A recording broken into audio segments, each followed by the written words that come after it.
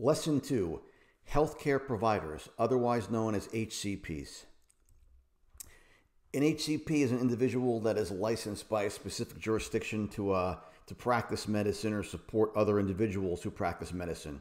HCPs are issued a bunch of different identification numbers that allow them to do different things. The main one that they need is an SLN, a state license number. Many HCPs are licensed to practice medicine in multiple states, and each state has their own method of licensing these doctors, and that's referred to as an SLN. NPI is the National Provider Identifier. This is a national number that's issued by the Center for Medicare and Medicaid Services, and this is important when you get into government contracting and what kind of products can and cannot be prescribed based upon your CMS qualifications. DEA is the Drug Enforcement Administration number. This is probably the most important one. This allows doctors, HCPs, to write prescriptions for controlled substances, which is obviously very important because most of the things when a patient goes to a doctor, most of the products they're prescribed are not over-the-counter OTC, but a doctor will prescribe a controlled substance. HCPs are also known as prescribers in sales data. Now, often people use the term HCP along with doctor, medical doctor, but you have to remember that physician's assistants and other individuals can also be legally allowed to write a prescription, and this can vary by state and jurisdiction as well. But again, the point here is that HCPs are known as prescribers because they are prescribing prescribing medications for patients. So in some pharma companies, they allow non-writers, individuals who are not allowed to write prescriptions, to also be called HCPs, like office staff, administration, things like that. So it depends upon how your pharma company does things, but oftentimes they will also have HCPs being non-writers. Third-party IDs, vendors that sell sales data, and many pharma companies also have their own unique identifier for an HCP. So you may have a customer identifier for your company. You may have a third-party ID from a vendor, and then you have the government-issued IDs as well. So there's lots of IDs, and we'll get to that in a few minutes. HCPs are placed in distinct buckets based on their specialty. So depending upon what the specialty is, whether it's internal medicine, pediatrician, they're bucketed based upon what that's going to be. And specialties are the specific area or field that the HCP studied in medical school. However, an HCP can change his or her specialty over time. And that's the next point right here, or they can change it over time, and they also have secondary specialties. So they have a primary and secondary. So you may be a primary care physician, but you also have a specialty in diabetes because you're working with older patients who have type 2 diabetes. Although an HCP has a primary focus, they can also see patients outside of their specialty. And there's hundreds of specialty types and subtypes, and we'll go more into that later on as well. So this is a very unique topic to discuss, customer versus patient. And HCPs are considered the customer of the pharma company. So they are who the sales associates call on. They're the main customer. A patient is your consumer of your product, but the customer is the HCP, because a patient will go to the HCP and the HCP will prescribe a product to the patient. So you're basically selling through, as a sales associate or a pharma company, you are selling through the HCP to the customer.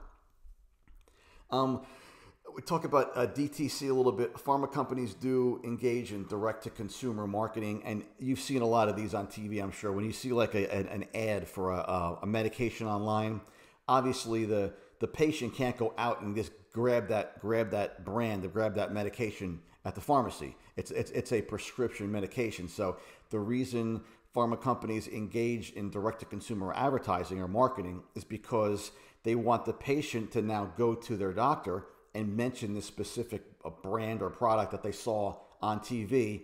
And that, of course, it helps the marketing and advertising teams to help push their brand by informing the consumer, the patient, of the product and then trying to sell the other way back to the doctor, so the doctor can give you the pros and cons of what's good about this drug and what's not good about the drug, and then the doctor and the patient can come to an agreement on whether it's good for them or not. Ultimately, the HCP is the one who writes a prescription for the specific product. It's totally up to them. HCPs are targeted by the pharma company based upon various metrics. Targeting is just a way to say, hey, I have 1,000 doctors within this geographic area. I don't want to focus on all of them because all of them may not be good customers for me. So I want to have a subset of that. And we have a huge chapter on targeting later on. Targeting is one of the largest lessons we have in this course. Targeted HCPs have a higher value compared to non-targets. Just like with any other industry, some of your customers are at a higher level than others because they are buying more of your product. In this case, they are prescribing more of your product, or they have a lot more patients, or they're affiliated with multiple healthcare organizations, multiple offices, things like that. HCP classifications. Classifications are important for grouping HCPs together, and this again is a way to bucket individuals. So you want to do trending and analysis on different groups of people, and grouping writers or non-writers may be very, very important for how you're looking at your overall data within your organization. So sales associates will only be allowed to call on detailed physicians with a specific groups based upon the approved indication of their products. We'll get more into this in the product lesson, but just to quickly go over it, if you have a specific branded product, a drug that has only been approved by the Federal Drug Administration, the FDA, for specific indications, then it makes no sense for a sales associate to promote this product to an HCP with a specialty outside that. As an example, if you have a type 2 diabetes drug that's only been approved for individuals over 40 years old, then the sales associate would not go ahead and call and detail this specific product to a pediatrician, because the pediatrician should not be writing this product to children. Now, the doctor, the HCP, can make a decision and say, yes, I want to write this product to anybody I want to. They're allowed to do that. But the sales associate cannot promote the product to the physician and go outside what the approved indication is. That's called off-label marketing, and we'll get into that later on. That is a big, big issue in the pharma industry, and pharmaceutical companies have lost hundreds of millions of dollars because sales associates improperly detailed a product outside its approved indication.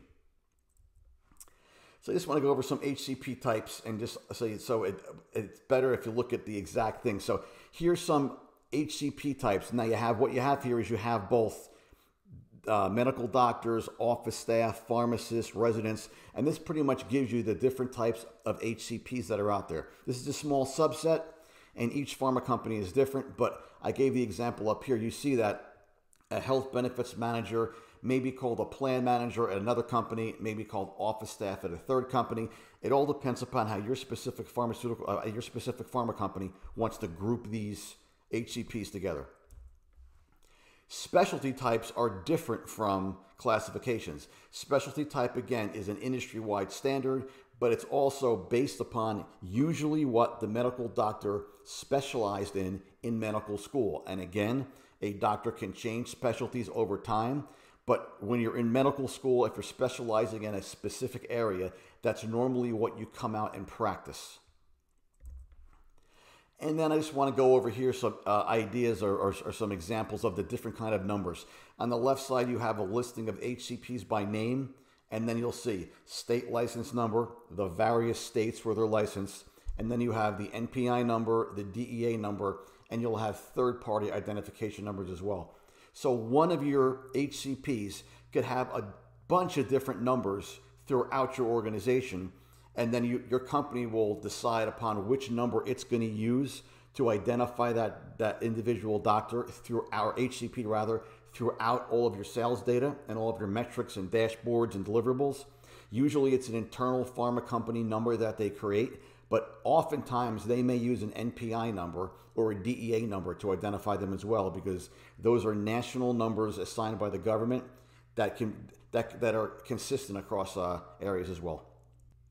That is the end of lesson 2. You will now have a 10-question quiz.